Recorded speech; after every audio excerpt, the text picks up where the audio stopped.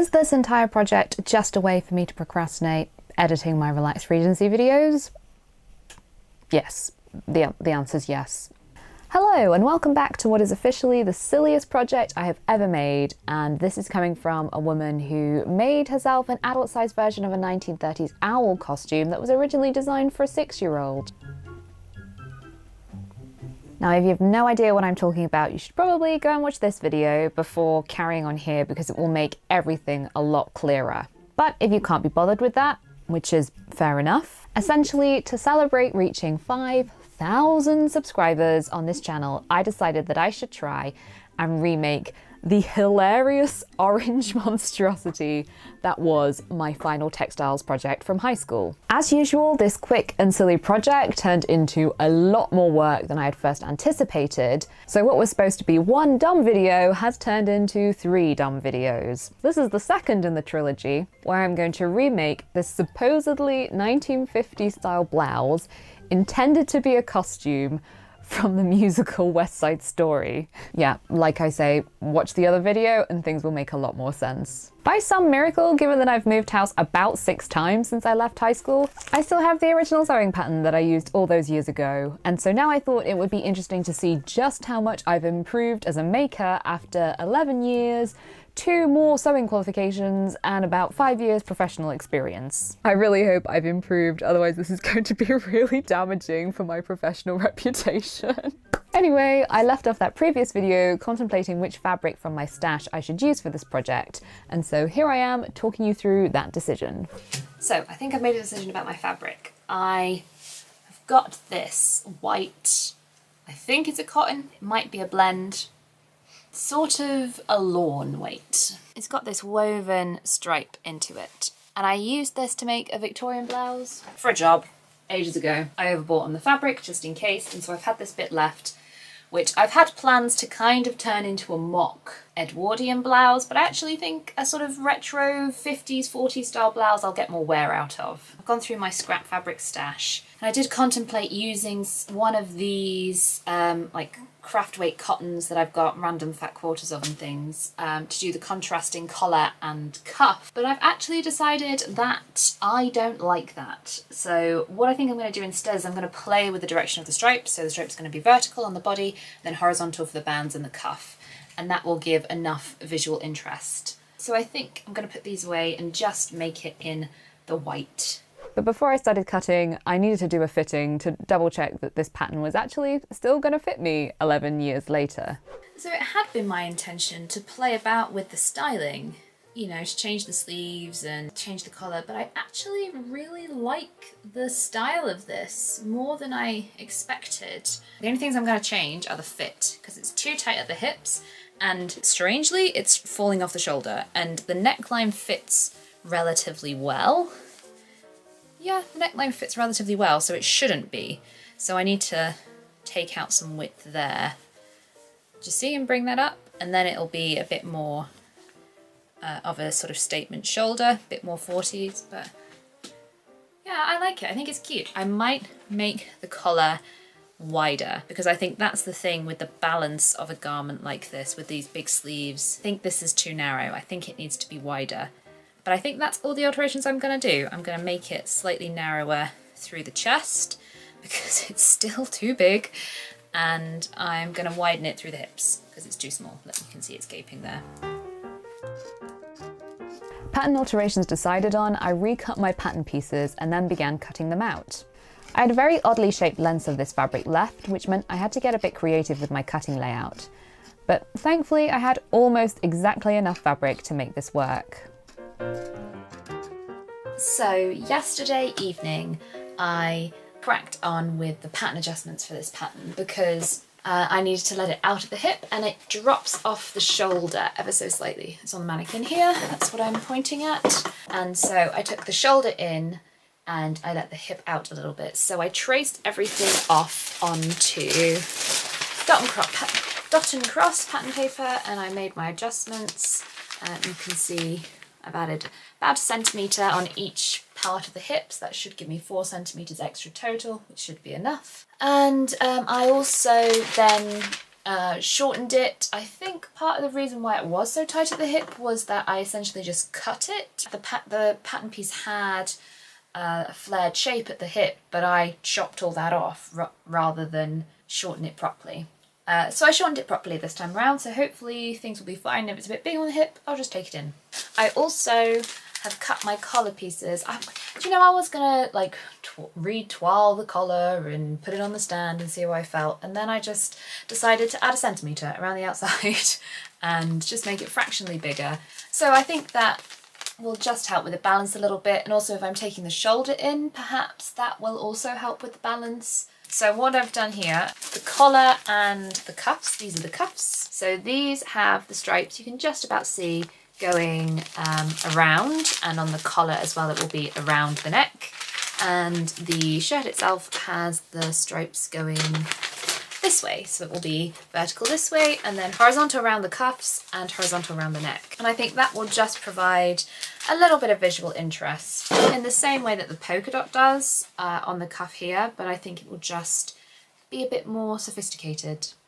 So everything's cut out now. I kind of got cracking with that because cutting's difficult for me and I don't really like to dwell on it and make it into a bigger thing than it needs to be by filming it. So I'm going to move on to the marking up now, and because that's something I definitely didn't mark this project up. I didn't think I even knew about the concept of marking up until I went to university. So I'm definitely going to mark up these darts though, because I reckon that's one of the reasons why these darts ended up not being very good. And then we shall start sewing. Ooh, it's exciting. It's coming together. It's coming together. I bought myself some of these friction pens which disappear with heat, and I must confess I am absolutely converted from tailor's chalk, particularly for white fabrics. The only downside is I keep forgetting and ironing away lines when I'm not supposed to, but they were ideal for these darts. I hadn't yet cut out my interfacing, so I then quickly did that. Unlike my high school project, I went for sew-in woven interfacing. I just prefer it as I find it's more comfortable to wear against the skin and washes better. It does, however, mean that it has to be tacked to the main fabric. I did this with long diagonal basting stitches.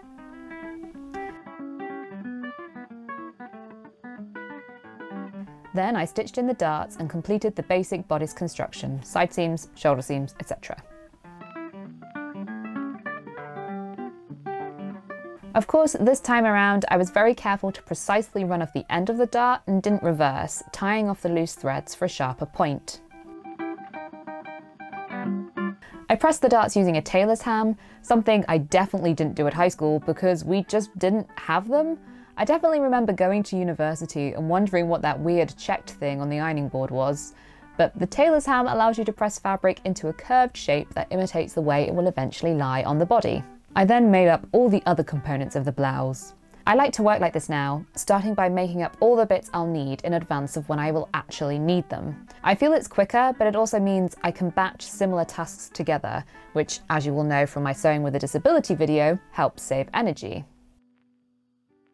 I then removed the tacking from the collar and graded the seam allowances for a lovely crisp edge.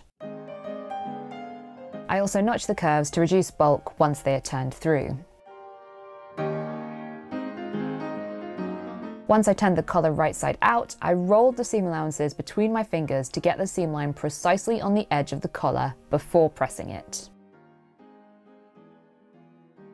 So yesterday I got to the point of having made everything up, well, almost everything. So I've got my collar made up, my sleeves made up, and I've got the gathering stitches sewn in, ready to go for those. The body of the blouse is made up. So today I'm going to start by getting out my overlocker and overlocking all the raw edges as I did for the original that I made. And then I think I'm going to do the collar first because I prefer to do the collar before I put the sleeves in and get the facings on. I don't know if I'll get the sleeves in today. I might get the cuffs on the sleeves instead. And then we'll leave setting in the sleeves for tomorrow. After that, it's just buttons and buttonholes. I need to decide what kind of buttons I'm having. It's amazing how quickly it's coming together, considering that this originally took me probably several months of, you know, a few hours every week to be able to work on it solidly. I've going to have a blouse in a couple of days, so that's nice. I'm sure part of that is I don't spend most of the time chatting to my friends, and part of it is I'm just better and more practiced than I was when I was 15. Let's crack on and see if we can't make a big dent in the construction of this blouse, because I've also got to make a skirt. I forgot to mention that today is the day that I actually woke up to 5,000 subscribers, and so if you don't believe me, look at that.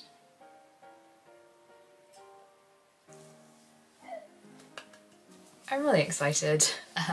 I know they say you shouldn't focus on the numbers and all of that, but yeah, I can't help it. It means a lot. It means a lot that maybe this wasn't such a terrible idea. I chose to overlock the seam allowances together and then press them to one side as I had done on the original blouse. This is an industrial technique that we don't tend to use in the theatre as it makes things more difficult to alter. But as I highly doubt I will ever alter this blouse, I went with it.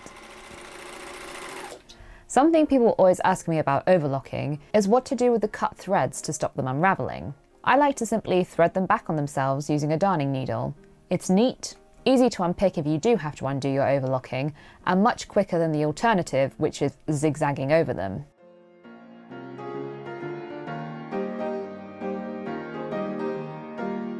Before attaching the collar, I stay stitched the neckline to stop the curve stretching out.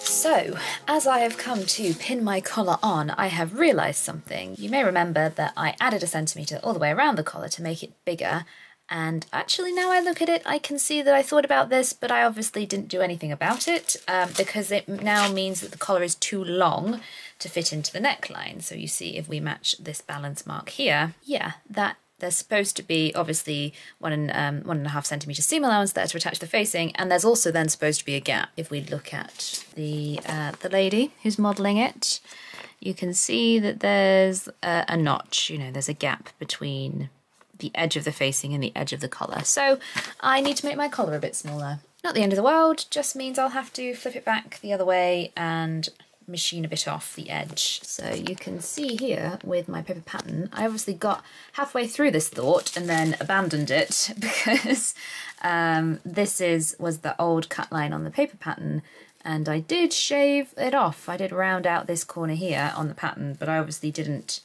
cut it, and I didn't cut it out like that. So I think that's what I'm going to do. I'm going to use that line as my new cutting line and see what happens.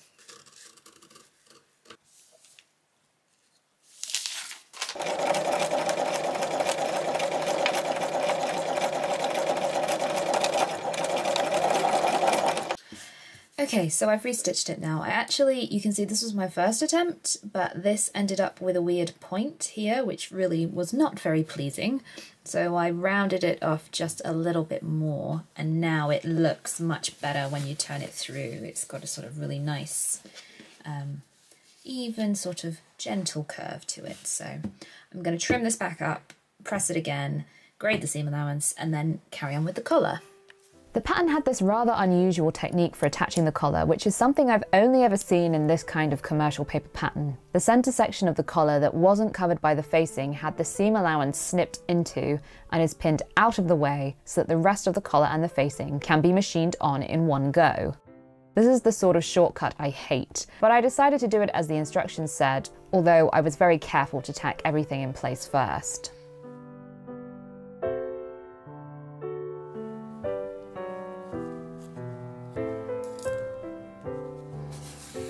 I then realised I hadn't finished the edges of the facing, so I did this quickly using the technique I had used originally, just turning the wrong side up 0.5 centimetre and edge stitching it in place. But then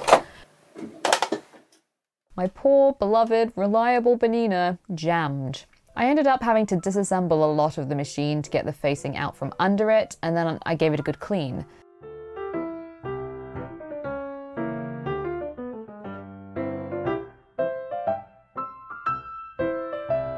So after that brief detour to do some machine maintenance, I was able to carry on stitching, but poor old Bernie the Bernina was not sounding happy at all. I carried on with the construction of the facing, pressing under the seam allowance at the collar, as this would be hand-stitched in place later. Before stitching the collar, I snipped the seam allowance of the body up to my stay stitching line so that I could ease the curved neckline into the straight collar a little easier. I then pinned the facing into position, sandwiching the collar between the blouse and the facing.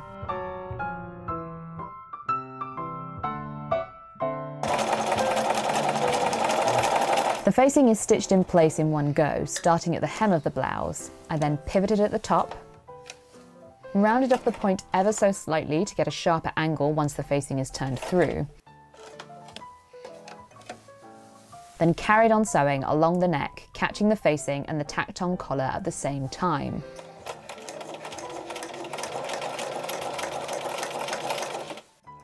I made sure to keep the top layer of the collar well out of the way as I stitched, as this layer would be turned under and hand stitched in place later.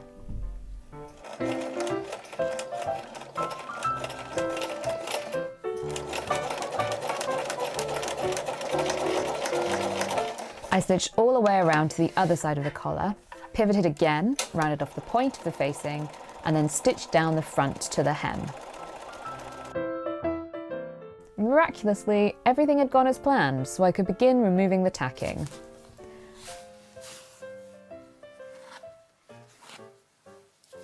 I graded the seam allowances at the neck and the facing to reduce bulk and to help the collar lay nicely. I also chopped off the excess at the corner to get that sharp point. Then, more pressing, again using the tailor's ham. One of the things that had really let the original blouse down was poor pressing, so this time around I was sure to press everything really well. I notched the seam allowance of the collar to help that straight edge curve around the neck, and then turned under the top layer of seam allowance to hide all the raw edges. I pressed and then pinned it in place. I also pinned those top edges of the facing that I had pressed under earlier to the seam allowance of the shoulder seam. These were then hand stitched in place with a herringbone stitch. I chose a herringbone stitch rather than the original slip stitch I had used, as this allows for more movement, which should reduce drag lines once the blouse is on the body. I did, however, slip stitch the collar seam allowance in place, although this time I used a double length of thread for strength. The next step was to make up the cuffs. These were just rectangles joined along one of the long edges. This seam was pressed open, and then the short edges of the cuff were joined to form a loop. I was careful to make sure my seam allowances stayed flat as I stitched over them. This seam was then pressed open. The bottom of the sleeve was gathered down to fit the circumference of the cuff, then stitched in place with right sides together. I realised after sewing all the way around that I had still had my stitch length turned up from sewing the gathering stitches, so I had to sew around the cuff again. I then pressed the cuff in half precisely along the seam before turning the seam allowance under to hide all the raw edges on the wrong side. This was then sewn in place with the slip stitch.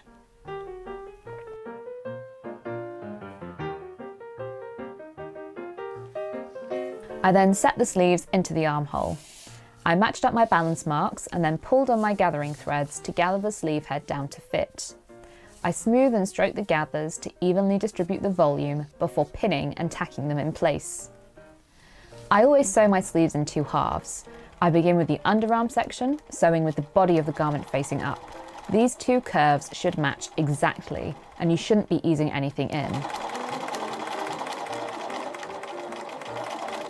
Then I turn the sleeve around and go back to where I started, only this time I sew with the sleeve itself facing up.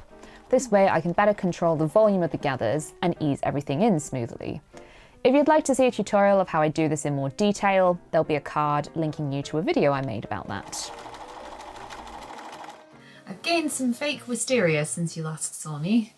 It's been a little while since I checked in, and so I just thought I'd update you with where I am. So, sleeves are on, cuffs are on. They are long. They come past the elbow, and I'm not sure how I feel about that, but I tried the original one on and that's what they do, so we're going with it. In the future, however, if to get more wear out of this, I think I will chop them ever so slightly because it's not a very flattering place where it hits. Flattering, I shouldn't use the word flattering. It's not a very pleasing place where it hits. The other thing is that typical bloody brain fog moment I measured the front length of the original blouse, and I added seam allowance for the neck edge, but I didn't add a hem allowance when I was cutting out, so the blouse is too short. So I've just overlocked around the edge, and I'm literally going to have to just flip it up and top stitch it, which is fine, but yeah, kind of annoying. You know, I should have measured twice and cut once, but I didn't because my brain doesn't work properly and I didn't think about it. So, you know, not the end of the world. So sleeves went in relatively well. I've got to get the overlocker out and overlock them, which is why I'm stopping for today, because I don't have the strength for that. The overlock is heavy. And then buttons and buttonholes and the hem,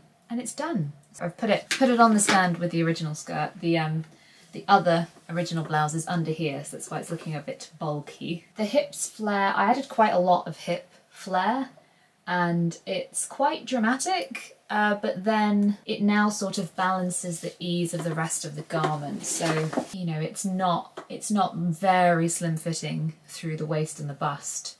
It's kind of blousey all the way through, and now the hips match that, so I quite like that, so I think I'm going to go with it. Anything else that I want to talk about with this? Fabric for the skirt is in the post, so that should be here soon, hopefully. It's snowing today, so I imagine that slowed things down. But apart from that, yeah, I'm calling it a day because I woke up at 4 AM again this morning, so yes, I'm very tired. The next day, I did get the overlocker out and overlocked those armhole raw edges. I also gave that seam a press over my tailor's ham so that the seam allowance went down into the sleeve. For the hem, I started by sewing the bottom of the facing to the blouse with right sides together. I then trimmed the corner and turned the facing right side out. This turned up the first section of the hem for me, which I then top stitched in place. I didn't pin or baste or even press it up, I just turned it up and eased it in as I went. The hem was so narrow and curved that it was actually easier to ease and sew it a little at a time as I got to it.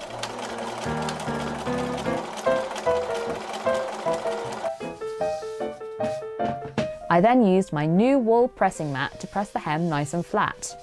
This thing really worked and made a noticeable difference, so 10 out of 10 would recommend.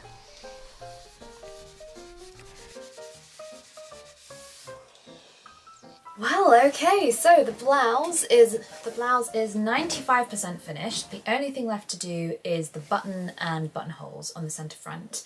And I must confess I'm a little nervous because my lovely Bernina machine has had a lot of use this year, much more than it usually gets.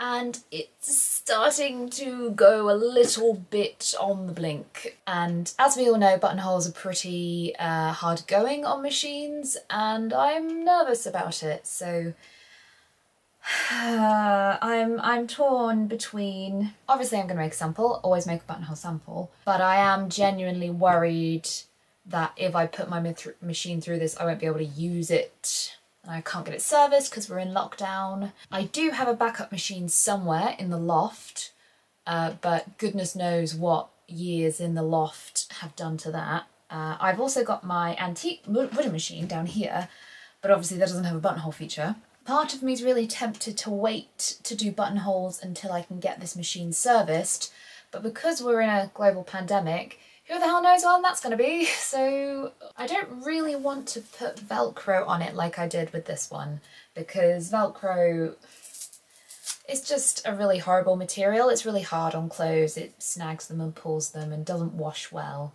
Could I suppose do snaps instead? We could do a lot of, you know, poppers in theatre for quick changes as well.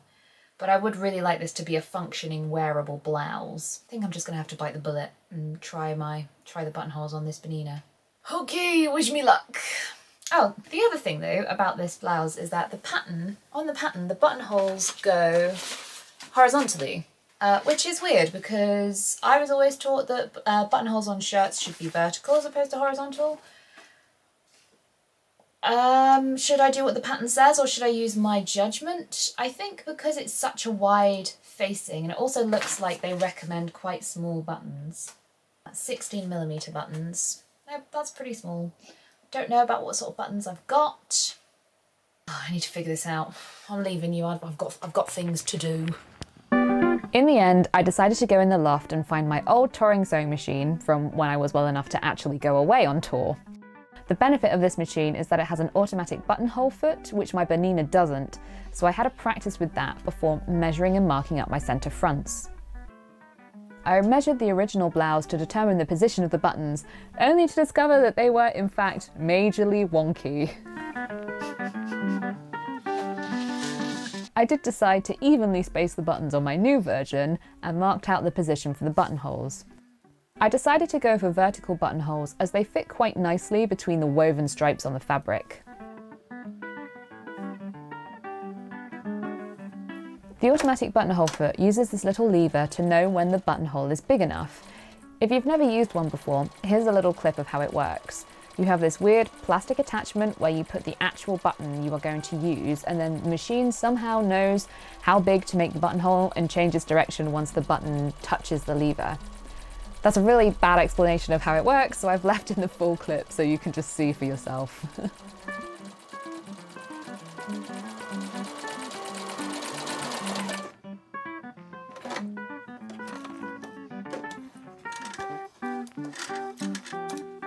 As I used the friction pens to mark up the buttonholes, I gave them a press to remove the ink, and then I added a little fray check before I cut them open.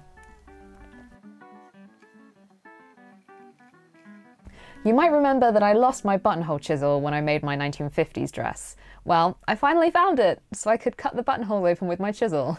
I put some cardboard under the buttonhole as extra protection and then tried unsuccessfully to push the chisel through. In the end, I had to bash the end of the chisel with the only vaguely sturdy object I had to hand, my tailor's ham. Not its intended purpose, but it did the job. All that was left to do was to sew on the buttons. I matched the centre fronts up and pushed a pin through each buttonhole to determine where the corresponding button had to be sewn on. I stitched my buttons on over a pin so that they don't end up so tight to the fabric that the other side of the blouse can't sit flat underneath them.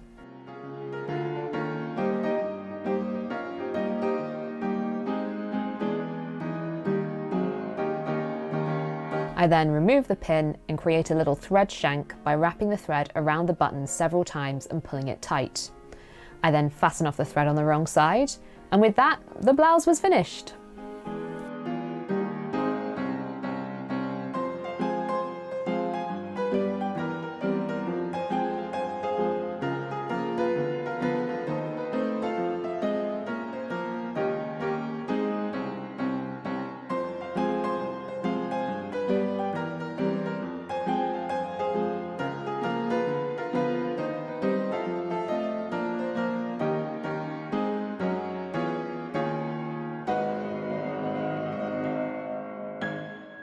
So, all in all, I think I'm going to call this project a success. It definitely turned out better than the original, so thank goodness for that. I don't have to tear up my degree certificate. It's turned out weirdly trendy, which is not something I usually go for. I haven't really indulged in fast fashion trends for about 10 years because, you know, I've been trying to be a more ethical consumer and buy secondhand clothes and make my own clothes and all of that sort of thing.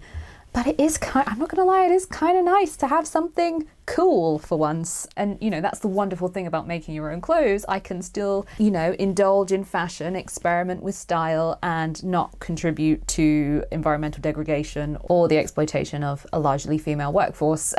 And in terms of environmental impact, I used stash fabric for this. I used a pattern that's originally from 1999 and I've had for 10 years.